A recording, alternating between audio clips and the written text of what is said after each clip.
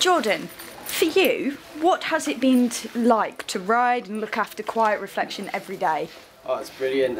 You know, leading her up everywhere. Oh, it's been amazing. You know, you should have a great temperament and everything. So, no, it's been brilliant. Couldn't ask for a better horse. And can you tell us a little bit about the qualities that she has as an individual? You know, she's a really calm attitude. You know, riding her, she never overdoes herself, and you know, she's quite a patient horse, to be fair. And just the great days out, you know. You wouldn't get to, it's rare you get to attend meetings that she's took me to. And speaking of those great days, can you tell us which one is the most memorable for you? It's definitely got to be Royal Ascot. You know, a big day like that.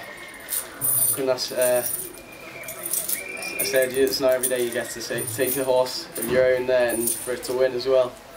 And obviously with her going through the ring on Tuesday, is it nice for you that you'll be able to be a part of it by leading her through the ring? Oh, definitely. You know, it's a bit of the last bit of the chapter for me anyway, because you know, I've worked with her since she came into Carl's. I've looked after her since she came into Carl's. Now to sell her off, hopefully as a broodmare. So hopefully you get to visit her afterwards and keep tabs on her. It'd be great.